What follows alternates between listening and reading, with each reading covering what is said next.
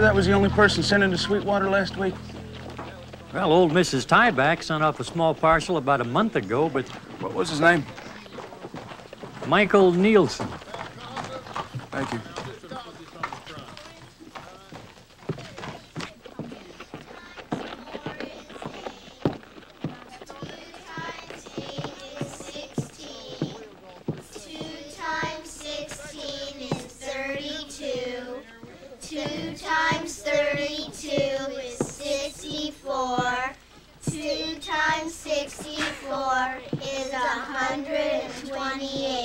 Well done. Now you can multiply as well as add. My daddy says the only thing a man needs to know about multiplying comes naturally on his wedding night. And my daddy says the trick to adding is all in your fingers. And my daddy says men lie, but numbers don't. Let me explain what I mean. What would you all say if I told you that I can read your minds? You'd be telling a lie. Is that so?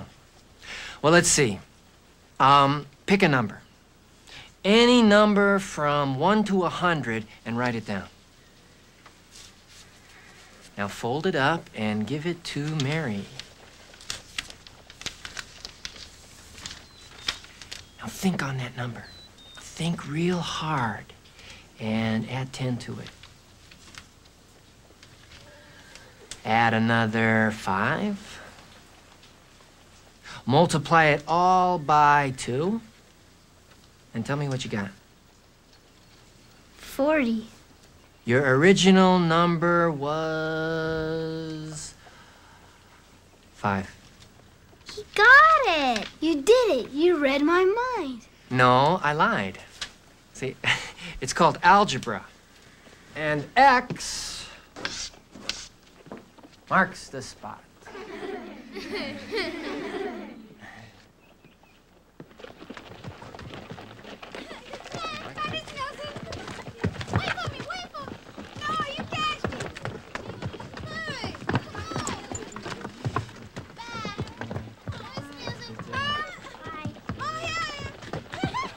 Hi, how are you?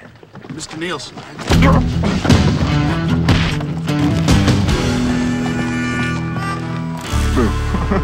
Coulter, what the hell are you doing? Well, been longing to see your face on one of these, Hickok. Should have known you'd be in on this. Like a mountain man on a mail order bride. More like a snake on a rock. Oh, this guy's better than you think, Hickok. Can't keep a hold on him. I suppose it wasn't awfully smart of you to start a scene like that when you could have grabbed him. Damn. Never figured you for the bounty hunting type. You leave this one for me. Except, you ain't gonna find him now he knows we're around. Besides, I know where he's holed up, and you don't.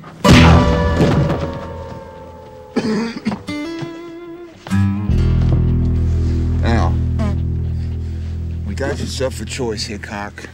I'm getting tired of this one. We take him in together, and I collect the bounty. Or I'm gonna stop trying so damn hard and backshoot him. Poster says you have to bring him in alive to take the bounty. Kill him for the sport of it. Jake, money's too important to you.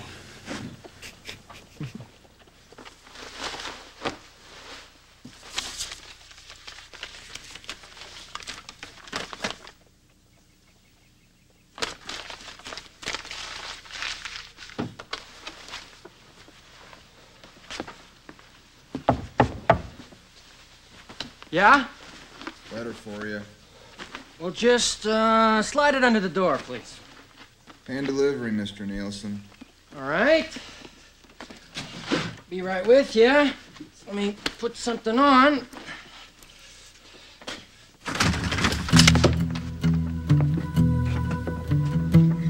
What can I do for you? You can come quietly, Mr. Chase.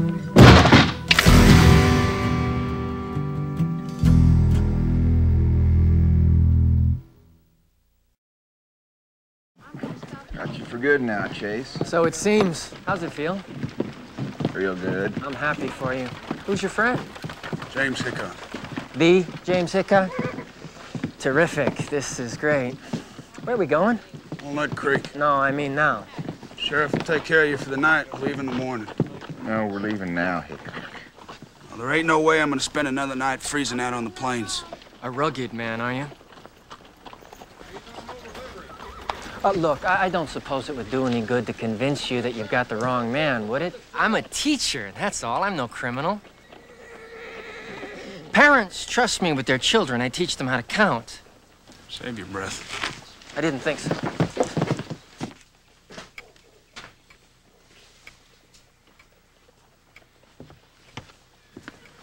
Looks good to me, Hickok. You'll be here for him in the morning? Yeah, first thing. Now, do me a favor and send word to Marshal Steiger that I'll have Chase in Walnut Creek day after tomorrow. Come on, let's go. Amazing. Criminal like this just floating around Indigo Wells, right in front of our eyes. Never would have guessed. Imagine that. Well, Chase, we'll see you in the morning, huh? Can't wait, Hickok.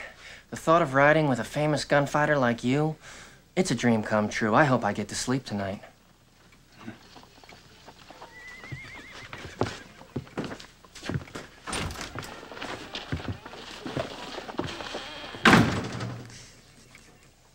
So, what now, Hickok? We ought to get a room at the hotel for the night. Sorry, I'm flat broke.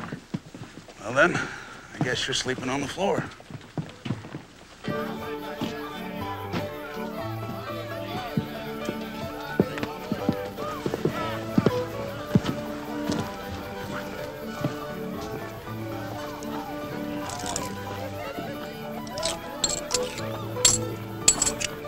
Appreciate your help.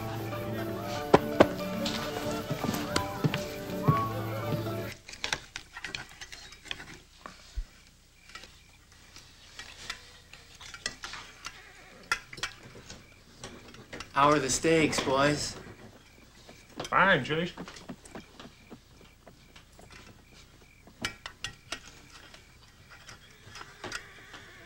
Yes, I am a little hungry. Thanks for asking. You can make it through the night without. It's only enough here for the two of us. Besides, feed you well enough at the prison camp. Oh, that's good. But seeing as how prison camp might be a little further off than any of us can predict, maybe you could see it in your hearts to save me a scrap or two? Plate to lick? Sheriff, things are about to turn ugly at the saloon. Dave Tisdale said something about Bill Humphrey's lady. Well, Humphrey's got his gun out. Yeah, come.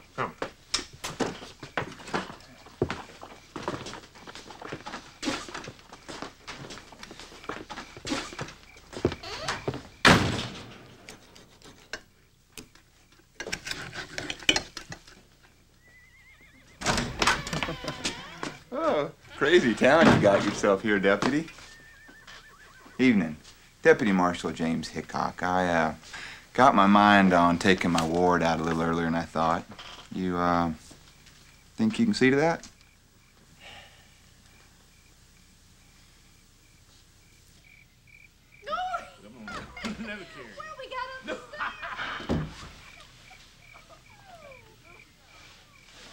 Coulter.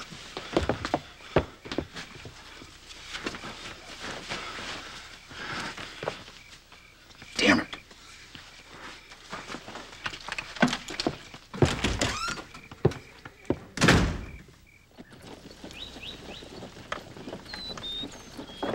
Coulter, are you happy? Not another word out of you, Chase. Come on, Coulter, are you really happy? I ain't a killing mood, but you keep this happy crap up. You and know I'm gonna have to do it, don't you? What's that? Slip out on you again? That's why you're so angry, isn't it? Oh!